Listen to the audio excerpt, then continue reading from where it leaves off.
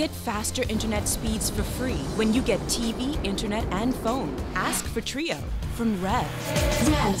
Join the revolution.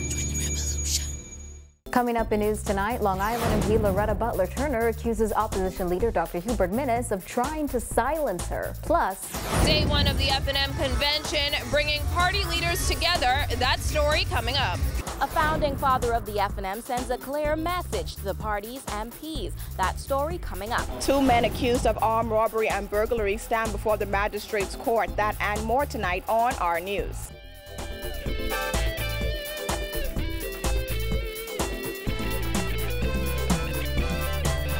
welcome to our news. I'm Dana Smith. Thanks for joining us. Topping news tonight, the first day of the F&M convention came with its fair share of drama. Hours before last night's opening ceremony, Long Island MP Loretta Butler Turner took to social media, accusing Dr. Hubert Minnis of trying to silence her during the convention.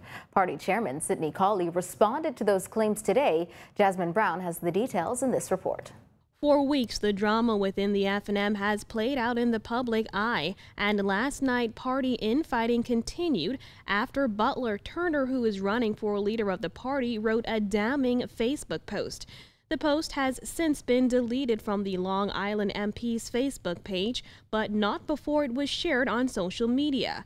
Butler Turner claimed that since pledging to pay $100,000 to help fund the convention, she has seen nothing but disorganization, half-truths, and backroom deals.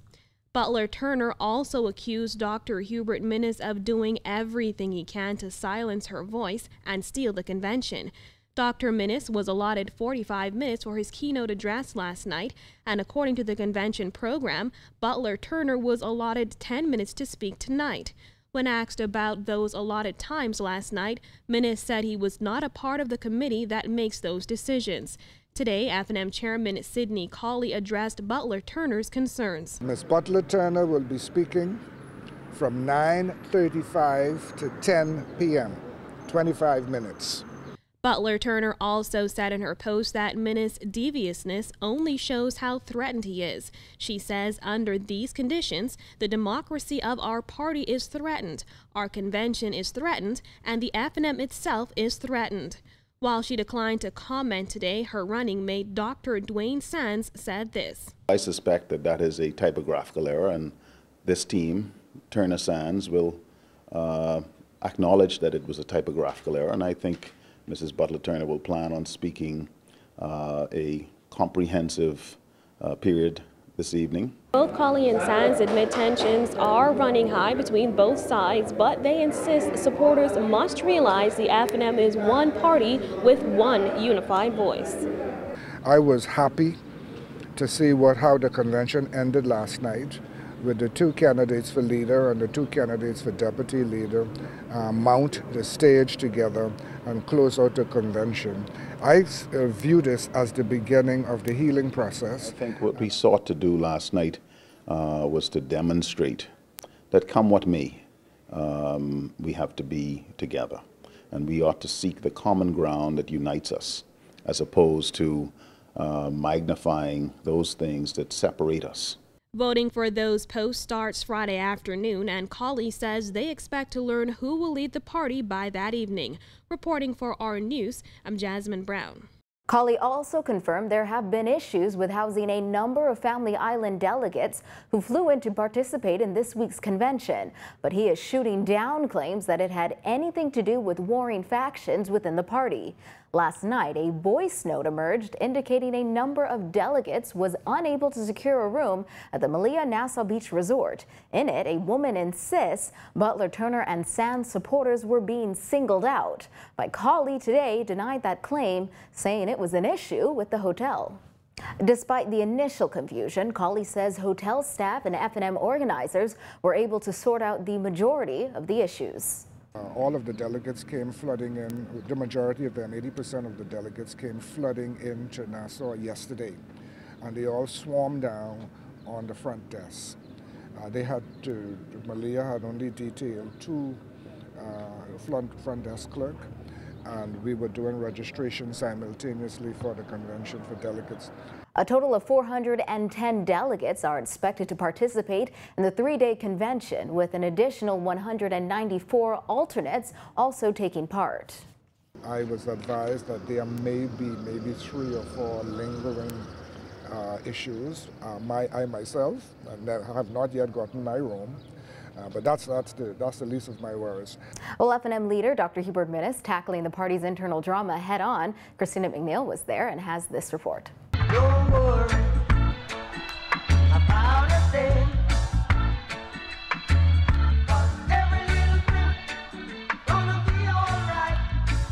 FNM leader Dr. Hubert Minnis spreading a message of unity during day one of the party's convention. This as he acknowledged that it has not been an easy road to the convention, but the time has come for all FNMs to come together.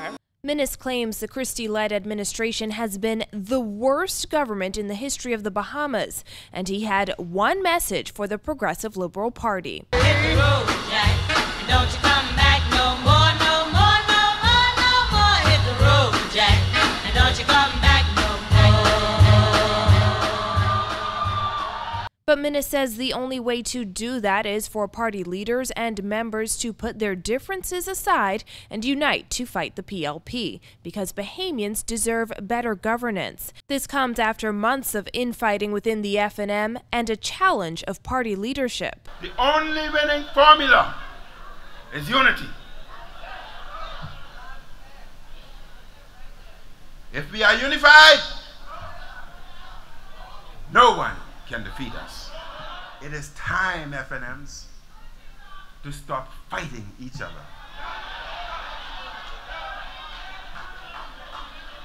Instead, we must continue to fight for each other. On Friday, after the delegate votes are tallied and he emerges as leader, Minnis says there will be no fracture, crack, or split in the FNM. This as he showed a united front, inviting leadership candidates Loretta Butler Turner and Dr. Dwayne Sands on stage. Our detractors are betting that on Friday we will end up as a fractured party. But the devil is a liar.